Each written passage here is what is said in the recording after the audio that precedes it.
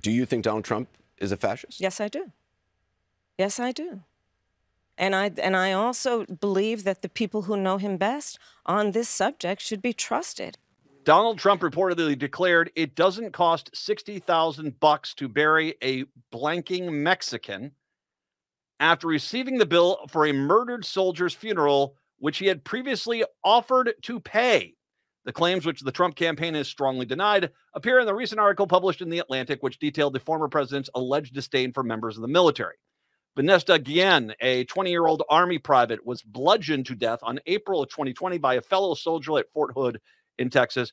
Her burned remains were only discovered 2 months later. Following the tragic incident, Trump invited Guillen's family to the White House, where he described the young woman as a spectacular person and said he would help the family out financially and with the funeral arrangements. However, in meeting in December 2020, Trump reportedly flew into a rage after being presented with a bill for $60,000. Attendees of the meeting told The Atlantic the former president said it doesn't cost $60,000 to bury a blanking Mexican.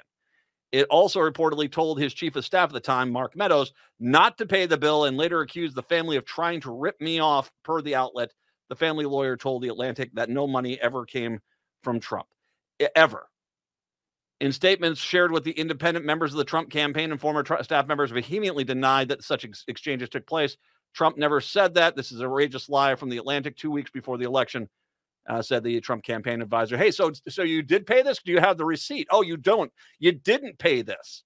So that's not up for debate. Because notice they say, here's the receipt. We pay this. No, we know at least. Okay, first of all, can I just say, when I hear, and I mean, politics is complicated. Individual relationships are there. But when I hear this sort of thing about him talking about a woman with Mexican heritage who's proudly serving their military, how is anybody in the Hispanic Latino community supporting Trump? How is anybody? How is anybody in the military community supporting Trump? He's a slime ball. Once again, I want to give you the exact quote. Multiple people said he said, it doesn't cost $60,000 to bury a blanking Mexican. And that's the F word. He said this. And once again, never once paid any money to the family, which he vowed he would pay. So you got him disrespecting the military. You got him disrespecting this Mexican soldier with Mexican heritage, Hispanic heritage. You've got, you have him basically once again out there, get the cameras on me, look at me, I'm Johnny Compassionate, I'm going to pay these bills, and he doesn't do it. And yet people are still, you wonder why I look at anyone that was willing to vote for this guy at this point and just say, you're just horrible human beings. You're just horrible human beings. The other big story, John Kelly, Trump's longest-serving chief of staff, made dire warnings Tuesday about what could happen if his former boss wins back the White House and confirmed disturbing comments the former president allegedly made about Adolf Hitler. Yes, that Hitler. Kelly, the former Marine general who also served as Trump's Homeland Security Secretary, spoke to both The Atlantic and the New York Times about his concerns, saying he was motivated to go on the record after Trump suggested he'd use military force against domestic political enemies. As Trump said to chief of staff, Kelly spent more time behind closed doors with the former president than nearly anyone else who worked in his administration. Speaking to The Atlantic's Jeffrey Goldberg, Kelly was also confirmed an incident first divulged in a 2022 book in which Trump reportedly asked Kelly, why can't you be like the German generals? He claimed Hitler's generals were totally loyal to him. Here's Kelly's confirmation, according to Goldberg. This week, I asked Kelly about their exchange. He told me that when Trump raised the subject of German generals, Kelly responded by asking, do you mean Bismarck's generals? He went on. I mean, I knew he didn't know who Bismarck was or about the Franco-Prussian War. I said, do you mean the Kaiser's generals? Surely he can't mean Hitler's generals. And he said, yeah, Hitler's generals. I explained to him that Rommel had to commit suicide after taking part of a plot against Hitler. Kelly told me Trump was not acquainted with Rommel.